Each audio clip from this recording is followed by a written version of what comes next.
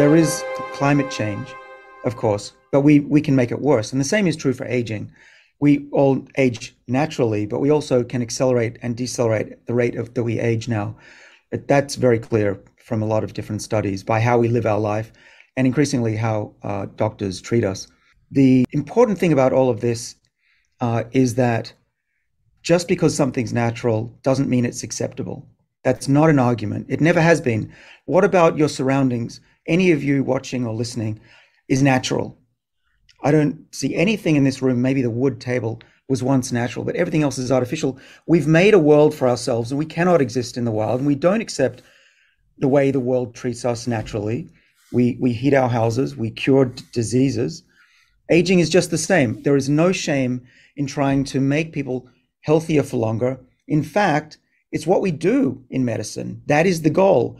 So I'm at a loss why there's such resistance to really what doctors are aiming to do, which is to keep their patients healthier for longer. It's just that we're tackling what we believe to be the root cause of most of those problems that happen in old age. Alzheimer's, for instance, in my lab, we've got research that says that 80 to 90% of that disease is aging itself. And when we reverse the age of an animal's brain, memory comes back. So we're tackling disease at the end of life and putting band-aids on something and forgetting about what's largely driving that process. I like to use the analogy of obesity. Okay, there was a major change around a decade ago, as I recall, where obesity was declared by the FDA as a disease, or at least a treatable medical condition. But this was a major change. It was something that now could be treatable. And now, if you fast forward to today, what we have are really great and increasingly effective and safe treatments for obesity, and also type 2 diabetes, which of course goes hand in hand with obesity. And I think that's largely driven by obesity being a treatable medical condition. The same would happen for aging. This is why we want it to change. It's, we don't care about the words, we care about the practical implications of defining something as treatable. Okay, and the same thing would happen, is that there would be more investment and more inclination of even insurance companies to look into aging as something that is preventable. And that will actually save billions of dollars. My colleagues and I have published that just saving 1 year of human life in a healthy way, extending life in the US, could save $86 trillion in the long run, just in the US. So these words mean things. They make a big difference to the future of the planet. And I don't think these decisions about codes should be based on psychology and people who get offended. Yeah, it's a word, get over it. I think it's more important that we develop medicines to treat not just that generation, but future generations.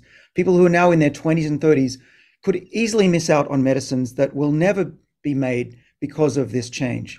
And I think if we frame the question differently, instead of saying, how many of you would like to live to 120? A lot of people are nervous about that because they picture being old and frail. Instead, if you ask the question, how many of you would like to have an extra 2 years with your parents in a healthy state, or not suffer in the last 5 years of life and be vibrant and productive and look after your grandkids, that's very different. I think most people would say, yeah, give me that. And it's the same question, it's just asked differently. And really what we're talking about here is finding a practical way to help more people. We don't have a big disagreement across the planet about what the final goal is. I thought we should also mention, for those who are not in the field, that the science has come to a point where we do understand many of the underlying causes of aging, and we even have ways to measure it very accurately, surprisingly accurately, and there are a number of what we call biological clocks. These clocks could one day be very useful measures that doctors could use to look at the future trajectory and health of their patients, to act well before any symptoms arise. And that's the bright future that I hope that we as a group can inspire others to join in on the cause and get to that future that I think should be here as soon as possible.